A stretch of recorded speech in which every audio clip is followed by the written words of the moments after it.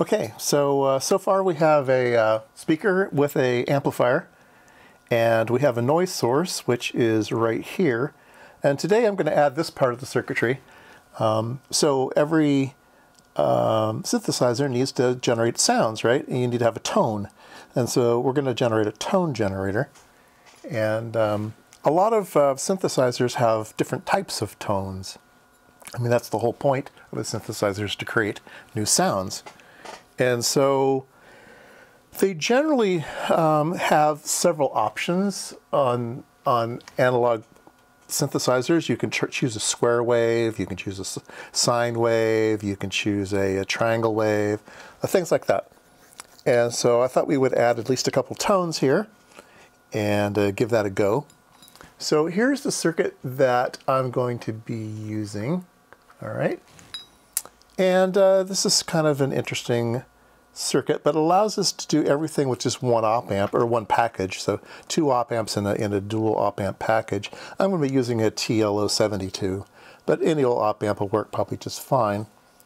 And so this is kind of a two-section device. This section right here should look like an integrator. Okay, so this is an integrator. You put a voltage here, a current comes through this resistor, and that current charges a capacitor, a constant current, and you'll get a straight line. It'll ramp up. If you put a negative voltage here, it'll ramp down. Okay, and so we're going to take that ramp up and ramp down thing, and we're going to feed it around into this circuit here, and basically we're just going to be using this one as a comparator. It's either going to be switch as it goes through ground. It's going to compare everything to ground. So if it's bigger than ground, it'll flop. If it's larger than ground, it'll flop the other way around. So flop, flop, flop, flop, flop. So what we should see at this point here is that we should see a square wave, okay? Because every time it flops, then the integrator will go, and then it'll come back around, and whoop, and it'll flop the other way. So we should see a square wave here, okay? So let's go ahead and hook up a oscilloscope. Let's see here, make sure things don't slip onto the floor. Okay, so I'm going to be using the scope probe. I'm going to be probing around a certain places. The first thing we'll probe here is pin 1 of the op amp. So we should see a square wave there at pin 1. And so let's go up to our oscilloscope and take a look. And here is pin 1, and that's really big. It's really, really big. And there we go. 5 volts per division, and so it's going up to 12 volts and then down to 12 volts and up to 12 volts and down to 12 volts, which is what you would expect from a comparator, right? It'll go whack, whack, whack, whack, whack. And what did I say for the other op amp? The other op amp is a integrator. So we should see a straight line. We should see some type of ramp. All right. So let's take a look at pin 7. And it's lower in amplitude. And there we go. It's set, so it's switching at about 1 volt. It goes up to plus 1 volts, and it switches, and it goes down to minus 1 volt. 1 volt. And those voltages are sort of set by a divider here in the circuit. This 150K and 10K kind of does a divide by 15 type of thing here. But you get about a 1 volt swing out of this as it comes around and flops over here. And yeah, there we go. So we have over here, let's draw on the schematic, get that out of the way. Okay, I already have the square wave here, but over here we're getting a triangle wave, right? We're getting a nice triangle wave. This one's going up and down 12 volts. This one's going up and down 1 volt. And so we're going to have to take this, and we're going to have to take its output. Let's say its output comes down over here. We're going to have to put a resistive divider on it, okay, such that we get a square wave here that's basically 1 volt. If this is plus or minus 1 volt, we want this to be about plus or minus 1 volt, okay? And I've done that here on the board. And I have brought out those signals here on a header, okay? And so the first header is actually the noise source. The next one is the square wave, and the next one is a triangle wave. So let me show those to you.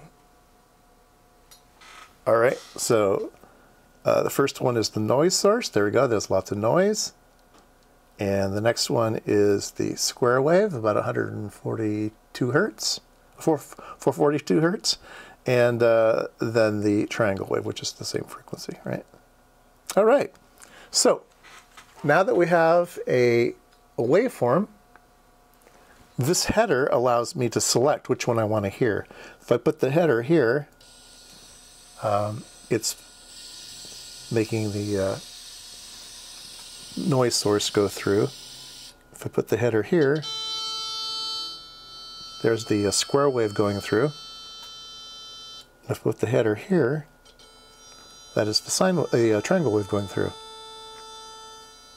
So now we have a couple tones that we can play with, right? This one's So a lot of square waves sounds kind of like a brass instrument, right? A trumpet or something. And then the triangle wave is a little more mellow. Maybe it's more like a clarinet. So that's how you get the basis for some tones. The next section I believe I'm going to build is going to be a mixer. Okay, so right now I have a jumper as my selector. I have a selector, but what if I had those three tones and I wanted to mix them together? I want to sum those three things together and then hear the summations and see what that sounds like, okay? So that'll be the next thing I build is a mixer circuit. Okay, so we're outputting about 440 hertz, that's an A. And this particular resistor here, this potentiometer, we can change the value of this resistor. This will change the tone, that will change the frequency. It will change the amount of current into the integrator. So if I change this, we'll hear the frequency change, and we will hear the pitch change. Okay, so let's put it back here on the so we can hear it. And then if I change that resistor,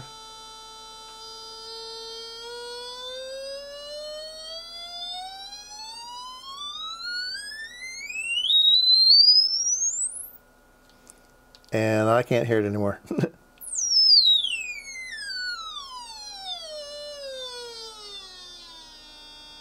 That's as low as it'll go. I think I want it to go a little bit lower, so I'm going to have to add some resistance somewhere. It goes too high and it doesn't go low enough, so I think I just need to add some resistance on the final product. But